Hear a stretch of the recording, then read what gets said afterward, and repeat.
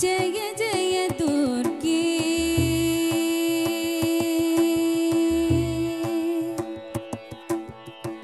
जय जय दुर्गे जितवैरि वर्गे जय जय दुर्गे जितवैरि वर्गे जय जय दुर्गे जितवैरि वर्गे नियत नीलादि विचित्र सर्गे जय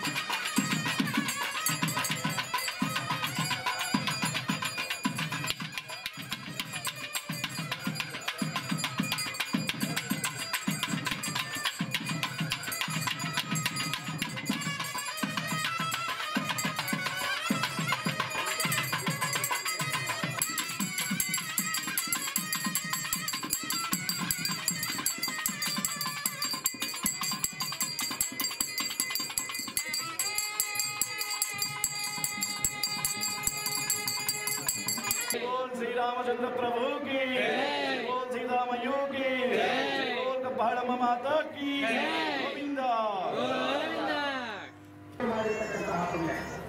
ಅದೇ ರೀತಿಯಾಗಿ ನಾವು ಹೇಳಿಕೊಳ್ಳುವಂತಹ ಈ ಪವಿತ್ರವಾದ ಮಂತ್ರವನ್ನು ಉಚ್ಚಾರ ಮಾಡಿದರೆ ಭಾವಿ ಮಾಡಿರ್ತಕ್ಕಂಥ ಪುಣ್ಯ. ಅದೇ ರೀತಿಯಾಗಿ ಈ 7 ಸೂತ್ರಗಳಲ್ಲಿ ಕ್ರಿಯೆ ಮಾಡಿರ್ತಕ್ಕಂಥ ಪುಣ್ಯ. ಹಾಗೆ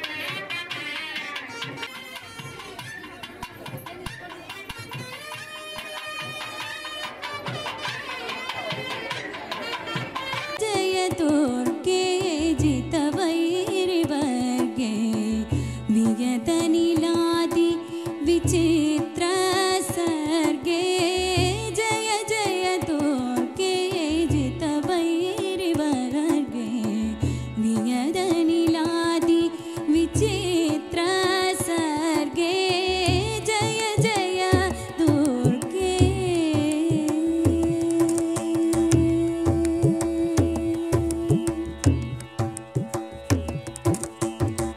सुंदरतर चरणारविंदे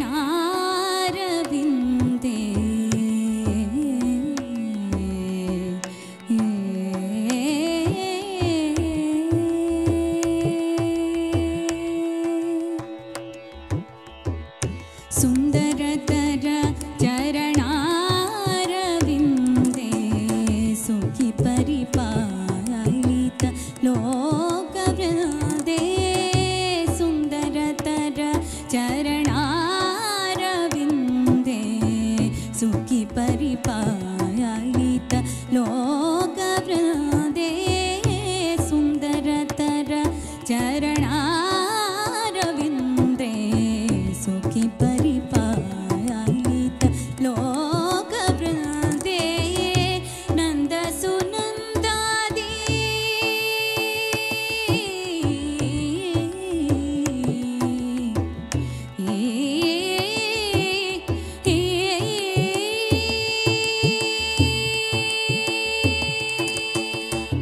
नंद सुनंदादि योगी वंद्ये नंद सुनंदादि योगी वंद्ये नंद सुनंदादि योगी वंद्ये नारायण सोदरी परानंदे नंद सुनंदादि योगी वंद्ये नारायण सोदरी परानंदे जय जय दुर्गे जितवै धैर्य विजय वीर्य अभय आयु आरोग्य ऐश्वर्य ಚಂದ್ರಾತ್ಮನೆ ವಾಮನೇತ್ರಾಯ ಸ್ವಾಹ.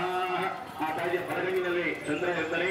ಓಂ ನಮಃ ಅಂಗಾರಾತ್ಮನೆ ಉದರಾಯ ಸ್ವಾಹ. ಆ ತಾಯಿಯ ಹೊಟ್ಟೆಯಲ್ಲಿ ಅಂಗಾರಕರಾಗಿರ್ತಕ್ಕಂಥದ್ದು. ಓಂ ನಮಃ ಬುದ್ಧಾತ್ಮನೆ ಬುದ್ಧಿ ಸ್ವಾಹ. ಆ ತಾಯಿಯ ಒಂದು ಬುದ್ಧಿಯಲ್ಲಿ ಬುಧನಿರ್ತಕ್ಕಂಥದ್ದು. ಓಂ ನಮಃ ಬೃಹದಾತ್ಮನೆ ವಾಗೀಂದ್ರಿಯಾಯ ಸ್ವಾಹ. ನಾಗೇಂದ್ರರಲ್ಲಿ ಲೋಕಪತಿ ರಾತ್ರಿ ಕಲ್ಲಿಗೆ ಓಲೋಬರಾಯ ರಾಜರಾತ್ರಿ ದಕ್ಷಿಣೋಗಿ ಓಲೋಬರಾಯ ಮಾರ್ಗಶರಾತ್ರಿ ವಾಮೋಗಿ ಓಲೋಬರಾಯ ಬಹುಶಾತ್ರಿ ದಕ್ಷಿಣ ದಿಕ್ಕಾಗಿ ಓಲೋಬರಾಯ ಪರ್ವತಾದ್ಯ ಸರ್ವಾಮಾತೃಭ್ಯೋ ಓಲೋಬರಾಯ ಸರ್ವಾಂಗ ಸರ್ವೈಭ್ಯೋ ಓಲೋಬರಾಯ ಕೃತಿಗಾತ್ಮೈ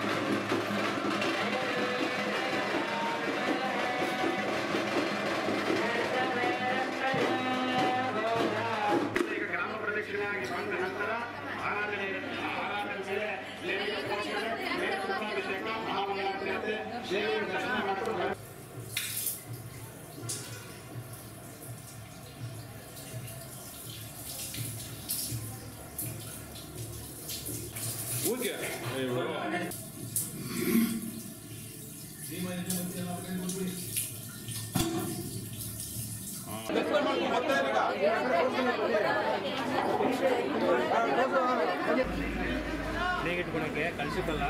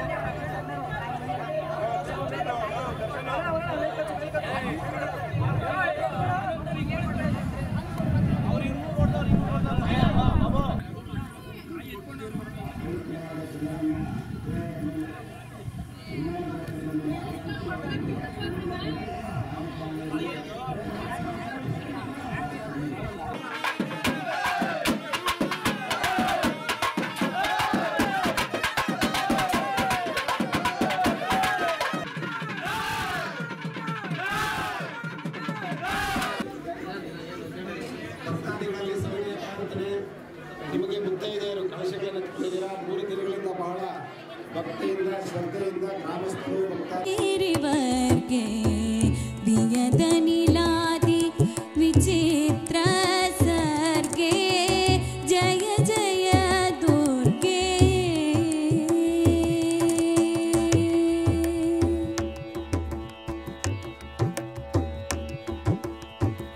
अनुदयलय सच्चिदानन्दलतिके अनुदयलय सच्चिदानन्दलति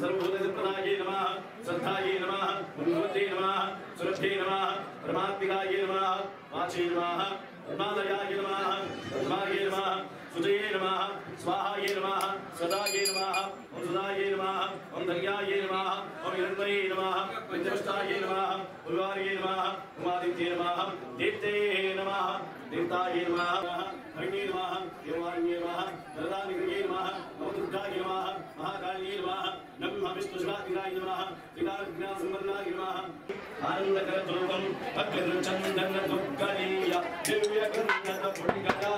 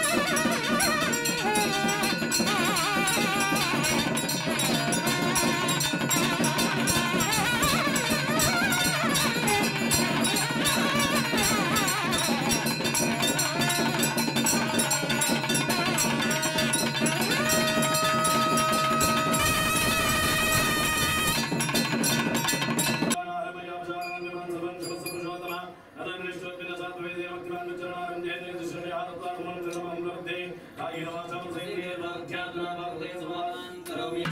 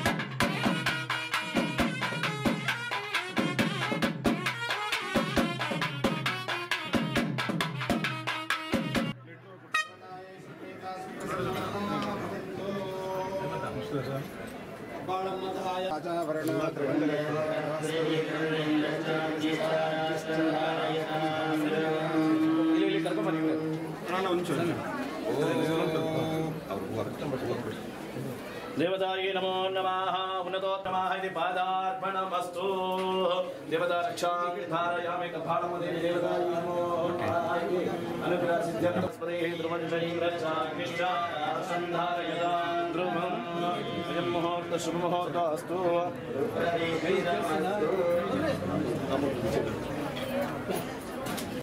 श्रीगुरुभ्यो नमः हरिः ओम् कात्यायनाय विद्महे कन्याकुमारी धीमहि तन्नो दुर्गी प्रचोदयात् नमो भगवते जगदम्बे महाकाली चंडिके शाकनी डाकनी भूत प्रेत पिशाचादि दुष्टग्रह संहारिणे समस्त प्राण हृदयांतरनिवासिनी परब्रह्मस्वरूपिणी ओम ह्रैं ह्रीं क्लीं चामुंडाय विच्चे श्री कब्बाळम्म महाशक्ति देवतायै नमो नमः। ನಾನು ನರಸಿಂಹಾಚಾರ್ ಅಂತ ಮಾತಾಡ್ತಾ ಇದ್ದೀನಿ। ಈ ಗ್ರಾಮದಲ್ಲಿ ನಿಲುಗುಳಿ ಗ್ರಾಮದಲ್ಲಿ ಕಬ್ಬಾಳಮ್ಮ ದೇವಾಲಯ ಪುರಾತನವಾಗಿರ್ತಕ್ಕಂಥ ದೇವಾಲಯವನ್ನು ಊರಿನ ಗ್ರಾಮಸ್ಥರು ಹಿರಿಯರು ಕುಲಬಾಂಧವರು ಸರ್ವ ಭಕ್ತಾದಿಗಳೆಲ್ಲ ಸೇರಿ ಜೀರ್ಣೋದ್ಧಾರ ಮಾಡಬೇಕು ಅಂತ ನಿಶ್ಚಯ ಮಾಡಿದ್ರು ಈ ಹಿಂದೆ।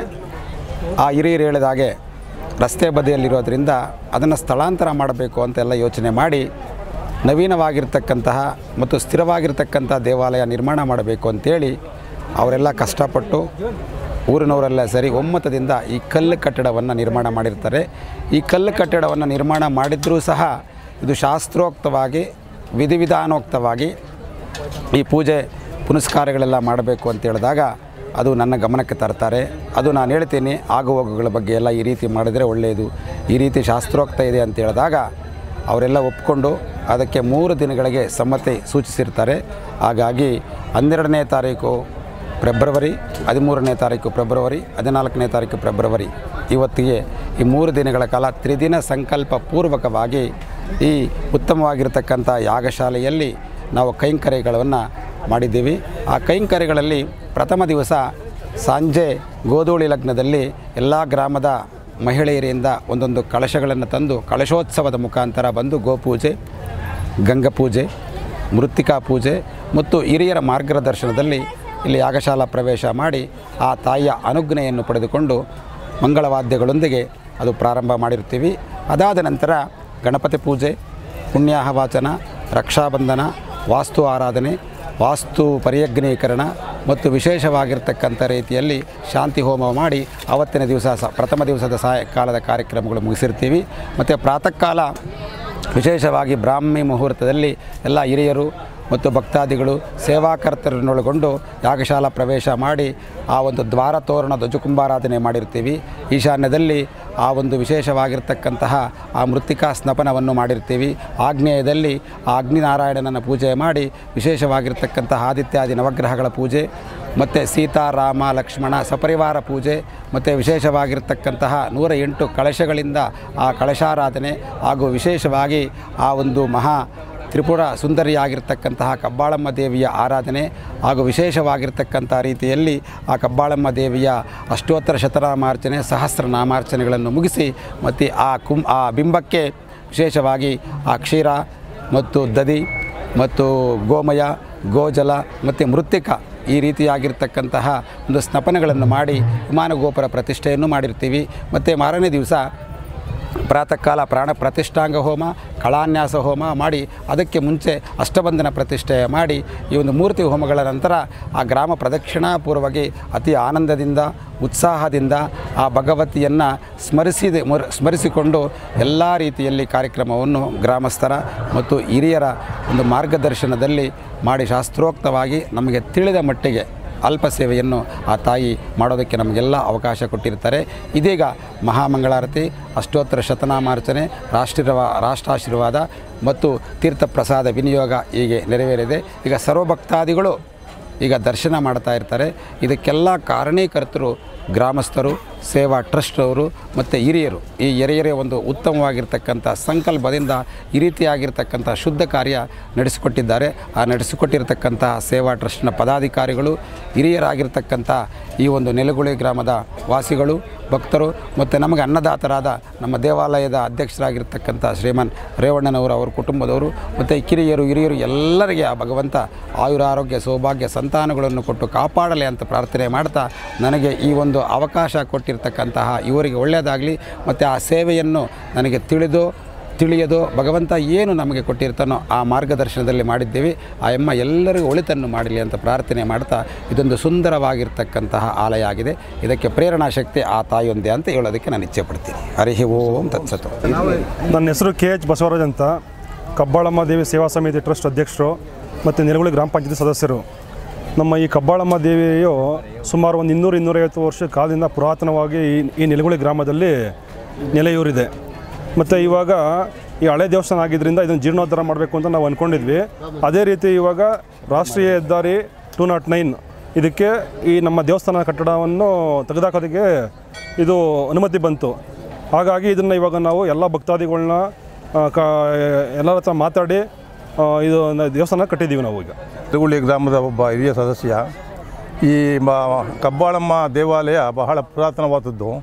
ಈ ಪುರಾತನವಾದ ದೇವಸ್ಥಾನ ರಸ್ತೆ ಬದಿಯಲ್ಲಿದ್ದದ್ದು ಈ ಕಾರಣಾಂತರದಿಂದ ರಸ್ತೆಯವರು ಇದನ್ನು ಪಡೆದಾಕುವಂಥ ಪರಿಸ್ಥಿತಿ ಬಂದಾಗ ದೇವಸ್ಥಾನವನ್ನು ಅಲ್ಲಿಂದ ತೆಗೆದು ಬೇರೆ ಜಾಗದಲ್ಲಿ ಪೂರ್ಣೋದ್ಧಾರ ಮಾಡಿದ್ವಿ.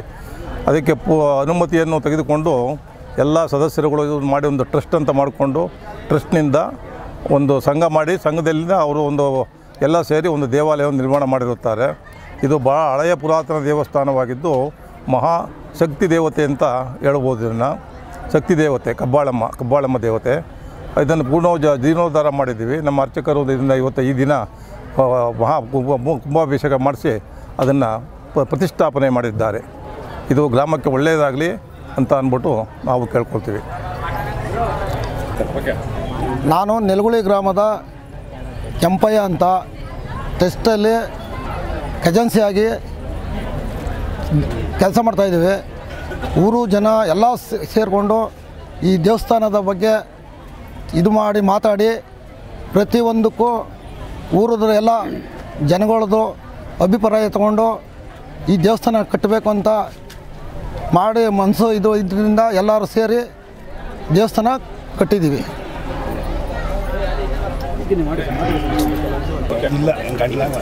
ನಾನು ನೆಲಗುಳಿ ಗ್ರಾಮದ ಗುಂಡಪ್ಪ ಅಂದ್ಬಿಟ್ಟು ಉಪಾಧ್ಯಕ್ಷನಾಗಿ ಟ್ರಸ್ಟ್ ಮೆಂಬರ್ಸು.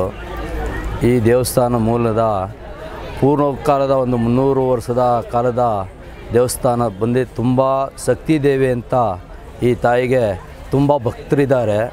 ಆದರೂ ಭಕ್ತರಿದ್ರೂ ತುಂಬ ಒಂದು ಚಿಕ್ಕ ದೇವಸ್ಥಾನ ಇತ್ತು. ಆದರೂ ಹೆದ್ದಾರಿಗೆ ಹೋಗಿ ಆ ದೇವಸ್ಥಾನ ಹೋಗೋ ಪರಿಸ್ಥಿತಿಯಲ್ಲಿ ಒಂದು 10-6 ವರ್ಷಗಳಿಂದ ನಿಂತೇ ಹೋಗಿತ್ತು. ಆದರೆ ಅದು ತೆಗಿಯೋ ಮೂಮೆಂಟು ತಳ್ಕೊಂಡು ಹೋಗೋವಂಥ ಸ್ಥಿತಿ ಬಂದಿತ್ತು. ಆದರೆ ಗ್ರಾಮಸ್ಥರು ಏನಾನ ಮಾಡಿ ಒಂದು ಜೀರ್ಣೋದ್ಧಾರ ಮಾಡಬೇಕು, ಒಂದು ದೇವಸ್ಥಾನ ಕಟ್ಟಬೇಕು ಅಂತೇಳಿ ನಾವು ಒಂದು 5-6 ವರ್ಷದಿಂದ ಶ್ರಮಪಟ್ಟು ಆ ಹೆದ್ದಾರಿಲಿರೋ ದುಡ್ಡನ್ನ ಆ ಗೌರ್ಮೆಂಟ್ನವ್ರು ಕೊಡೋದಕ್ಕೆ ಒಂದು 5 ವರ್ಷದಿಂದ ಶ್ರಮಪಟ್ಟು ಅದಕ್ಕೆ ಒಂದು ಆ ಶ್ರಮಪಟ್ಟು ಆ ಹಣವನ್ನು ತಂದು ಒಂದು 14 ಲಕ್ಷ ಹಣ ಬಂತು. ಆ 14 ಲಕ್ಷ ಹಣದಲ್ಲಿ ಮತ್ತೆ ನಾವು ಭಕ್ತಾದಿಗಳನ್ನ ಹಿಡಿದು ಅಲ್ಲಿ 10, 5, 100 ಕೊಟ್ಟವ್ರ ಹತ್ರ ಎಲ್ಲ ಈಸಿ ಅದು ಗ್ರಾಮಸ್ಥರೆಲ್ಲ ಸೇರಿ ಈ ದೇವಸ್ಥಾನ ನಿರ್ಮಾಣ ಮಾಡಿ ಆ ತಾಯಿನ ಇವತ್ತು ಜೀರ್ಣೋದ್ಧಾರ ಮಾಡಿ ಕುಂಭಾಭಿಷೇಕ ಮಾಡಿ ಎಲ್ಲರಿಗೂ ಒಳ್ಳೆಯದಾಗಲಿ ಅಂತ ನಾವು ಕೇಳ್ಕೊತಾ ಇದ್ದೀವಿ.